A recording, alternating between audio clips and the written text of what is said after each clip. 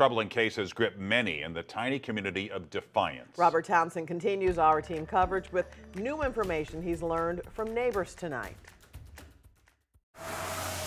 This is one of the St. Charles County homes where these three men are accused of assaulting, torturing, and holding a 20-year-old man captive in the basement for months. It always seemed like the house was abandoned. There's never anybody there that you can tell. The house on Highway D is right next door to a daycare center and down the street from the Double D Market and gas station in Defiance. Yeah, I think it's crazy because I would never think anything like that would happen out here. Chris Dool is a clerk at the gas station. He says in the past week, the male victim came to their business a couple of times. He was skinny, looked like he hadn't been fed in over a year almost. Dool says he and his co-workers gave the man free food. A few days later, he returned.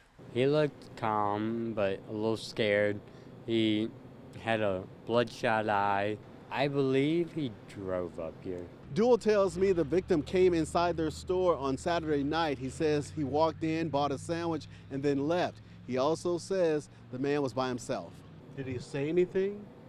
All he said is he asked if I can help him with some food. Chris cannot forget the chilling chat the guy police found on Wednesday had with his co-worker. That he was being beaten and no one was allowed to say anything, otherwise they would kill his parents in India. Really surprised to hear that.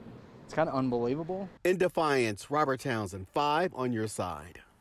And a local group that works with children who've experienced all types of trauma says the citizen who noticed something wasn't quite right with the victim and contacted authorities did the right thing. The Child Advocacy Center says our inclination is to believe the good in people, but if you see certain signs of abuse, your gut is usually right.